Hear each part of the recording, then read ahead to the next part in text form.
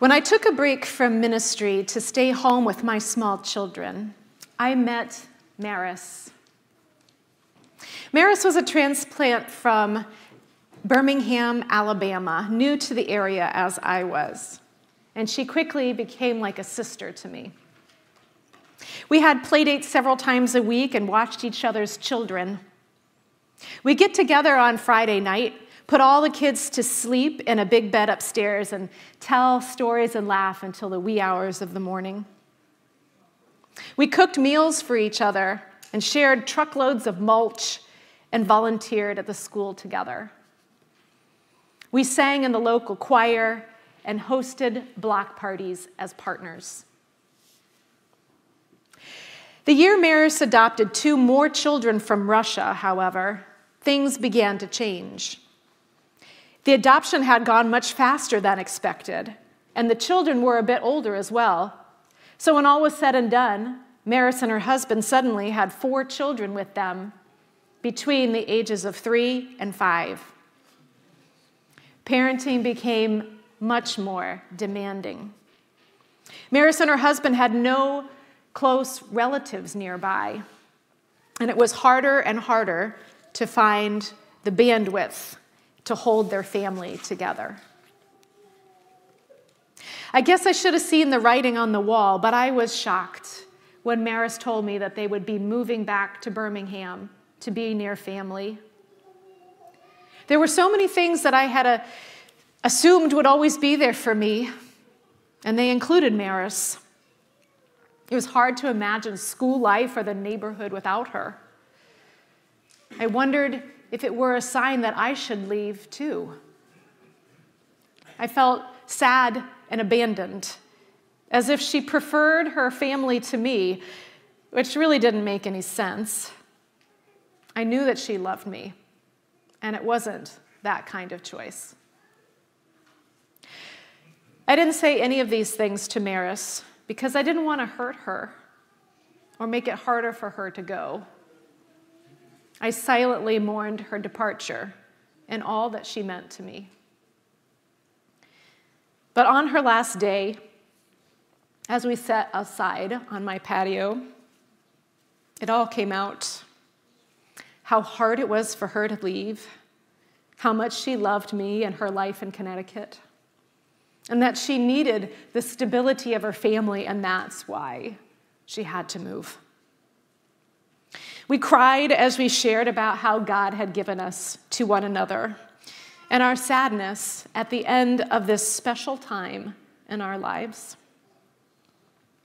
We laughed through our tears as we remembered the gifts of our friendship, the birthday parties and crazy cakes and walks through the snow and conversations during swim lessons.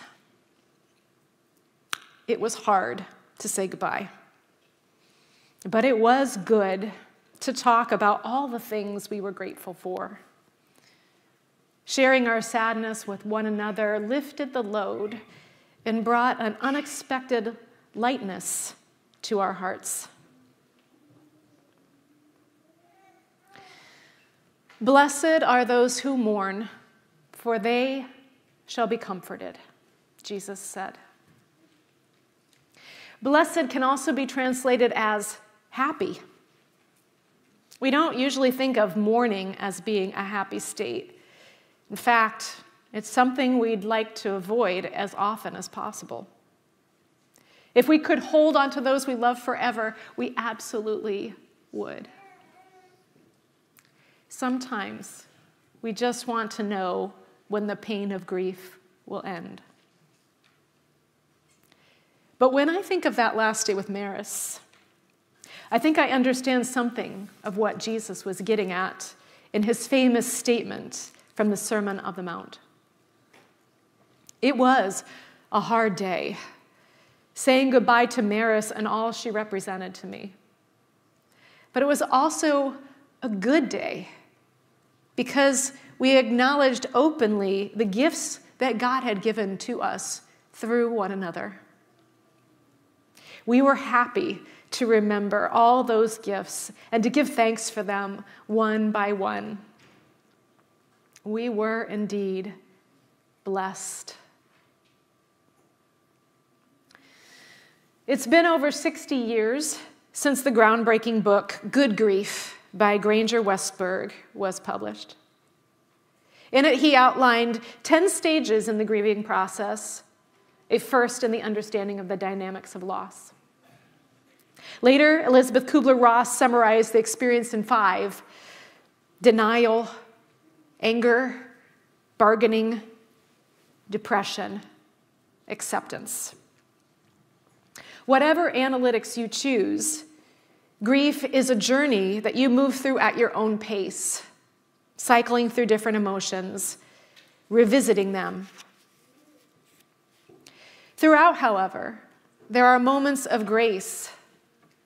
Mourning loss causes one to reflect on things that we might otherwise take for granted. It gives us an opportunity to say the things that are most important. I love you. I forgive you. And thank you. And so, in the end, grief can be good. Like Maris and I remembering our times together, grieving can be a time for support and a litany of blessing. Today is All Saints' Day, the day in the church year where we remember our dead and give thanks for their lives and return again to the promise of the resurrection. We lift up names today of people that we love who have died in the past year, as well as those we continue to love and miss who died longer ago. It is indeed a time of mourning when we feel deep loss of our loved ones. But it is also a day of deep gratitude and blessing. Because as Christians, we do not believe that death is the end. Not of our relationship with those we love, and not of our relationship with God.